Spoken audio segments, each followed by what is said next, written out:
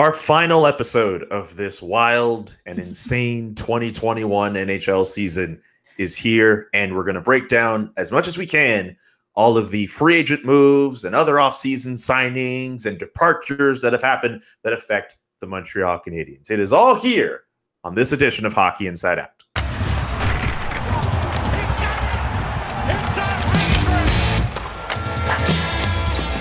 Hockey Inside Out here. Julian McKenzie, your faithful host, alongside at least two-thirds of our usual suspects. Jessica Rusnak of CBC Daybreak Montreal, Stanley Cup champion and former Canadiens assistant coach Rick Green, and tapping in for the vacationing Stu Cowan, Jack Todd from the Montreal Gazette. Jack, thank you so much for filling in for Stu. No problem. Sorry that you just lost half your audience there. But I was about to say half our audience is probably the first time they've seen you in a while because you blocked them all. Oh, come on. Anyway, we're not here to talk about Jack Todd's social media policies. We're here to talk about the Montreal Canadiens and what they do in the offseason.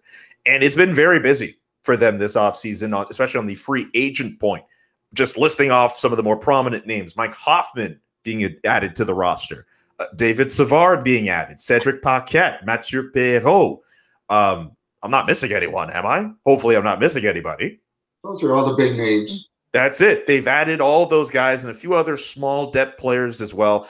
Re-signing Arturi Lehkonen. The Canadiens have been very busy this offseason. So let's get into it. What do you guys think of Marc Bergevin's offseason so far? I thought probably the best part of his offseason was that he avoided losing a major piece to Seattle. You know, you didn't have to part with Brett Kulak or anybody that was on the list of possibles. I had people panicking. Oh my God, why is Nick Suzuki not protected? You know, and you have to say, well, because he's still in the first 2 years.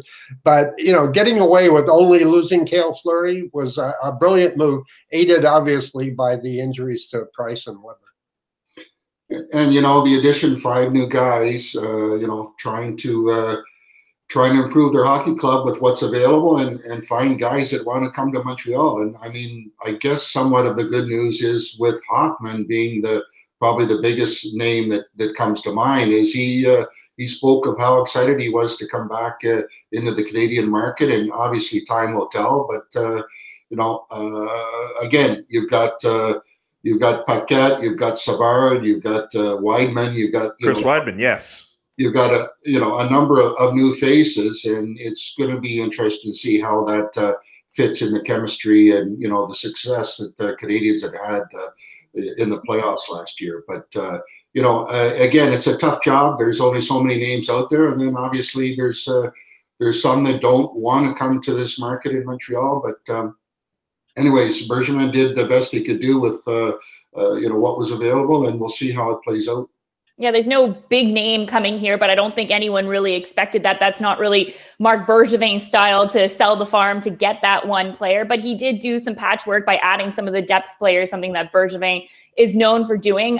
David Savard, they needed someone on defense. He's not going to fill the shoes of Shea Weber, but those are huge shoes to fill. And there's not really a guy out there that you can get right now to fill those shoes if you don't want to give up a lot for it, but he needed someone there. So that was good that he was able to go out and get David Savard. I don't think anyone's surprised that he was able to add some Francophone players to this roster. A big deal was made when they didn't have a Francophone player in the lineup last year. So I think there was some pressure to go and do that, but he went and got some players that are really excited to return home and play for this team. And that's the good news, is that you want the players to be excited and not just signing with you because it's the last resort. Yeah, they really went in on that front. I mean, we mentioned David Savard already, but Mathieu Perreault is an underrated signing for this team, and Cedric Paquette as well. They added some guys who are going to kind of fortify the bottom six of this team. J.S. Dea is also another guy who could kind of go in and out of the lineup, probably get some AHL minutes as well. And Chris Wideman, a bit of an interesting one, considering he was out of the NHL for a bit playing in Europe and then now comes back. He may have some offensive upside to him, but it's pretty clear he's going to be a depth guy. I'll say this one last note about Savard. A lot of people I've seen kind of say that he's not necessarily the best when it comes with his underlying numbers, but considering he signed under $4 million, they could have made much worse. And Mike Hoffman, I think, is just the easy replacement for Thomas Tatar. And that first line, which we remember for the last little while of Thomas Tatar, Phillip Danault, who we'll get to in a second, and Brendan Gallagher, obviously going to be looking completely different. And they could at least say, even if Mike Hoffman might be a one-trick pony with the fact that he can get some goals in and score on the power play and maybe not much else, the Canadiens need a guy like that who is able to score goals. So I think the Canadiens have had a pretty good offseason to this point. And even if they end it like this, I mean, I know the division that they're in might be a little tough, but they could have done a lot worse. I still see them as a playoff team. What Hoffman does to the power play is a huge win. That's been ailing for so long, and now he gives them the possibility to get away from that locked into the 2 D-men power play, you know, bring it into the 21st century, and you have a guy who just scores. Everywhere he's been, no matter what the situation is, he always puts up those numbers. So he'll give up some numbers at the other end too. But and that the wings on offense, the top 6, with Drouin returning might be the biggest move of the offseason, even though it isn't a move. Because if he comes back healthy and happy, this is going to be a very different team up front, and they're very deep, especially on the wings. Yeah.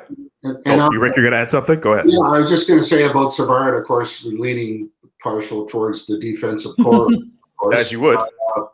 Savard, big guy, 233-pounder. Bergevin obviously likes that type of player back there in the blue line. He saw some success from the other guys that play similar to Savard. So I don't know, you don't seem to have enough of those guys over the course of a grinding season, and seem to be very effective in shoring up a good defensive game with the Canadiens. So I'm quite sure he's going to be a real good addition and do a good job. And another big body that opposition is not going to like to play against. One other note about David Savard. We all remember Game 5 of that Stanley Cup final, ending with 1-0 of a scoreline. That's the scoreline that it ended on. David Savard got the assist on the series-winning goal. Let's get to question number 2. Phillip Danault. He obviously meant so much to the Montreal Canadiens over the playoffs. We all remember the pizza antics after games. I think we're going to miss those here because those were actually particularly fun. But he gets to go to LA, signing a 6-year deal worth $33 million. And it looks as if he may get his wish in terms of getting a role that will allow him to have more offensive responsibilities, slotting behind Anze Kopitar in LA. Do you think the Canadiens, though, do you think they should have kept him? Do you think they should have signed him to that same deal that LA offered him? Is that too much? Is that just right? What do you guys think of this? Well, for me, I think something happened internally because there must have been a falling out with the relationship there, because a French-Canadian guy that said he loved to be here, I would have thought they would have been able to find a way to get him to stay here. And if he thinks he's going to California, he's going to save a lot of money on the tax front. He's got, he's got a wake-up call on that. But I think, the bottom line, you have to draw a line in the sand and say, listen, your best year was 13 goals, a very good defensive forward. Offensively, I don't know if he has the capability of creating a lot offensively. And to give those type of dollars for a defensive player, I'm not sure. I wasn't a big fan to move forward and get him signed to those big bucks. But, good for him. It's a decision that obviously was entirely up to him. If he wanted to stay in Montreal, I think he would have found a way. But I think there was something that didn't seem to line up with management and himself. And obviously, way he goes, and hopefully he'll better his career. But again, we'll see what happens. He'll be missed, but a defensive forward, those kind of dollars, not sure about it. Yeah, I think it wasn't necessarily the money that was the big factor here. It was more, as he said, he wanted to have more of an offensive role, and the Montreal Canadiens couldn't offer him that, and the LA Kings could.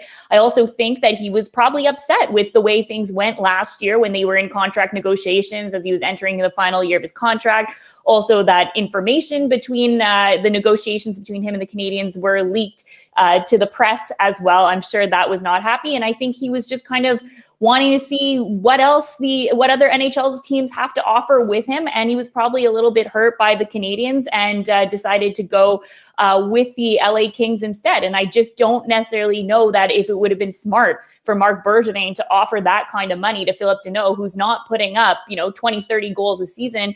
Yes, he's doing a lot defensively and, shutting down Connor McDavid as we saw last season. But at the same time, that's a lot of money to give that player. I'm sure Austin Matthews is glad to see the last of him. He's a real plague on any of these top centermen in the league. He's as tough as any defensive center I've ever seen, including just Bergeron or Guy Carbonneau. It's a big loss. I wouldn't diminish it, especially coupled with the loss of Weber. But it did go very high. Like just said, I don't think he would have left, except he was miffed over the leak on the contract negotiations, and they still weren't moving enough for him in terms of his role. I'm going to miss the guy. He's entertaining, among other things, with his pizza. Yeah, I'm telling you, the pizza thing was a really fun thing to see during the playoffs. And it was really interesting to see him go through that last year here, where throughout much of the regular season, a lot of people kind of dogged him for the lack of his offensive abilities. Yeah. And no one seemed to care about that in the playoffs once it came time for him to shut down the best players. In this case, guys like Mark Stone, guys like Austin Matthews, the Winnipeg Jets, essentially. And we went into a tough task with the Tampa Bay Lightning in the Stanley Cup final, but he really showed his worth as a defensive center. I still don't know what offensive upside he might be able to carry over in LA, but it looks as if with the way that depth is set up with the Kings, he is going to have to be that number 2 guy until some of their younger prospects, Quentin Byfield notably among them, start coming up the ranks here. But yeah, I'm a bit, you know what, I'm kind of happy for Phil that he's able to get his money elsewhere. He's able to go out in California. Obviously we know how great California can be, in particular LA. And also, I can't help but think of the difference in pressure and markets here. If he's the guy with all that money in Montreal, as soon as he goes on a 5-6 game goalless drought, the same guy who wants that opportunity to be good offensively, a lot of people are going to start, poking at him in the media. A lot of fans are going to make a slight at him and all that. He goes to LA, he goes on a 5-6 game goalless drought. He probably doesn't really get that much of a mention in SportsCenter in the States. Well, so what did LeBron do today? Yeah, what did LeBron and Westbrook and AD do as the Lakers' big 3 sets up over there? Oh, come on, Julian. Stephen A. Smith is going to be all over Phillip Danault in these 6 games without a goal.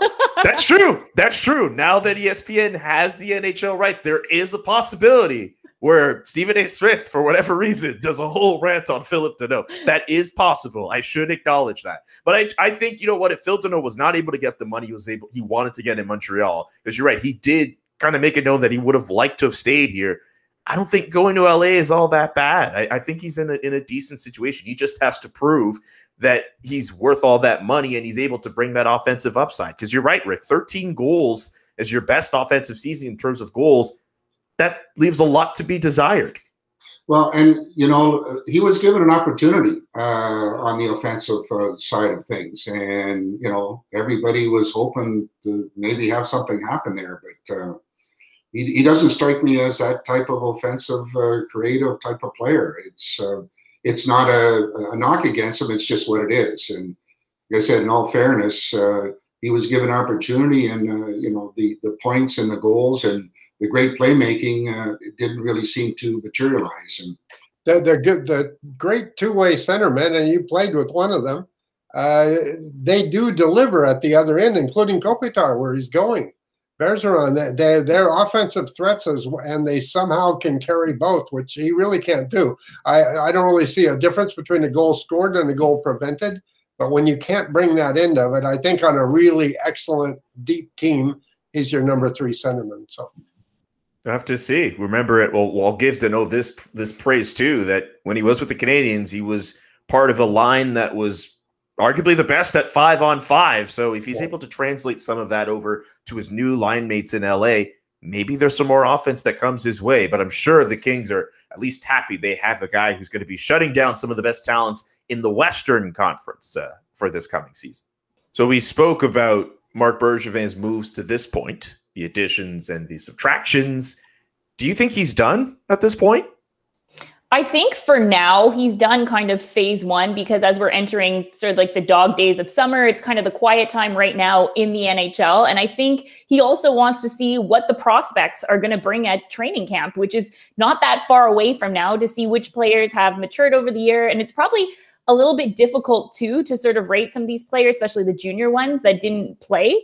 Or even the ones that were on the Laval Rockets that had a very unique season as well. So I think at this point, he's putting pause on it. He's for sure still taking phone calls and seeing what other GMs are willing to offer. But I think he wants to see, you know, the prospects in, you know, the pipeline, what they can bring, who's going to come to camp and be that big surprise, that player that everyone's going to be talking about, and then reassess from there.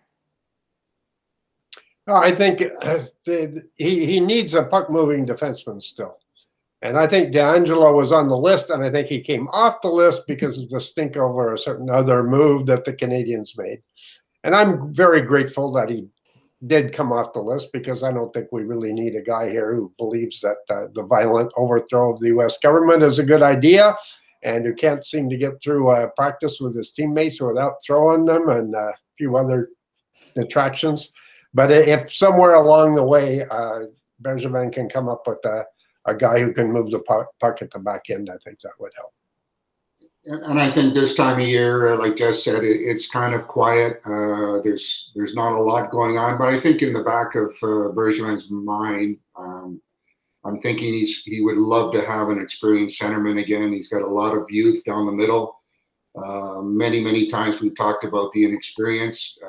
Again, without taking away from how good some of these kids are, it would be really nice to solidify with an experienced centerman that can really help some of these kids through some areas that they need help with. And I'm sure he's looking and he's listening, and I don't think he's done yet. But this is a quiet time, and we'll see how it goes.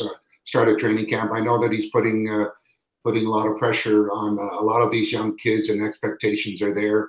And that's a good thing, and he'll get a pretty good reading real quick as far as whether or not they'll be able to handle themselves as well as what they did in the playoffs. Before I mention a name that has kind of popped up in circles over the last few days, and I still think the Canadiens might be on, just personally. I don't have any intel, but it's just like a gut feeling. Jack did mention Tony DeAngelo. I think he was asked about whether or not he did actually support the insurrection. He did tell the media that he didn't. So I just want to put that out there, because that's what he was asked, I think, after he signed in Carolina, and he said he did not. Just in case, someone writes in the comments, hey, that's not actually true. We just need to cover our bases here. Jack Eichel is the name that still has not moved from Buffalo. He wants, the neck surgery. He wants that artificial disc in his neck. There is some controversy about the surgery, but he also wants out of Buffalo. And the Canadiens, off of some reports that have kind of floated around there, it seems as if they've at least shown some interest in the center. I'm just curious, are any of you, if you were all Marc Bergevin, are any of you interested in trading for Jack Eichel, knowing the price is at least 4 first-round picks, or the equivalent of 4 really good assets for this player? Is that the number one centerman this team needs? Absolutely not. I'm 100% against Eichel. He's never been able to move the needle in Buffalo. And it's a phrase I coined for myself, basically. Is this guy a move-the-needle player? Does he come in and change your team? And Eichel, he wasn't able to do that in the place where he was. You know why Tim Murray's face was so black when he didn't win that lottery from McDavid, because there was a huge gap there between number 1 and number 2. And when I look around, even much better centermen than he is have not been able to move their teams forward at playoff time. Matthews and McDavid being the 2 most significant examples. So the Canadiens have something really good going here in terms of their internal chemistry. And much of it is built around those young centermen, beginning with Suzuki. And I think he would have to be part of any package to bring Eichel to Montreal. And at that point, I just say, forget it. And I don't understand this long drawn out process of his injury status. And, one says this, the other one says that, he says this. It's just like this kind of stuff shouldn't be happening with anybody, let alone one of your star guys. And I don't know, the insides of it, other than there's obviously concern about his health moving forward, that he has an issue here that they're not sure how to get it back to 100%. And that's a big concern. And I don't know whether this is playing into some of the question marks that other teams are having when it comes down to a guy that has not been healthy and has something that could be possible, I don't know, career ending, or something that's going to haunt him for his career. And I don't know what the end result will be, other than I hope the kid, who's obviously very, very talented, gets himself straightened out so that he can go and play the game that he loves. But right now there's a lot of uncertainty in his health and what degree of severity this actual injury is that he does have.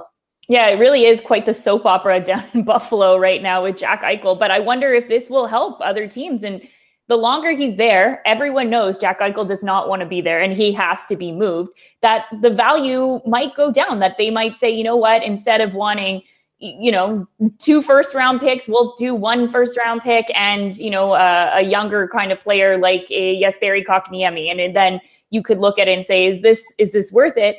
But I think the value for the trade is going to start to go down, because as you get closer to the beginning of the season, then it's, is he going to report to camp? What's going to happen with him? Buffalo's going to want to get something for him. So it's kind of one of those situations that you have to wait and see, if the price starts to go down, if he gets moved, maybe not to the 50% off rack, but maybe there might be a 20% off sale, or they'll pay both the taxes. If they get him for Logan Mailloux, I'm all for it. Oh boy. And I'm also curious about some of the teams who might have been in on a Jack Eichel. I'm looking at a team like LA. That was a team early in this offseason. I thought, okay, they'd be in on a Jack Eichel. They might flip Quinton Byfield the other way, among other assets. Are they willing to do that now after all the money they shelled out for Phillip Danault?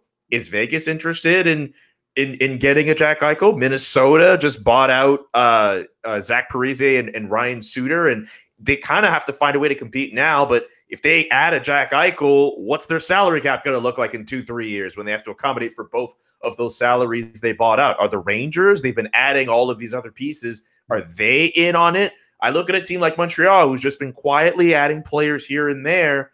They have assets, I think, if they were willing to make a Jack Eichel trade. But you're right, a deal for Jack Eichel would have to involve a Nick Suzuki. It might even have to involve a Cole Caulfield. It might even have to involve a Matthias Norlinder.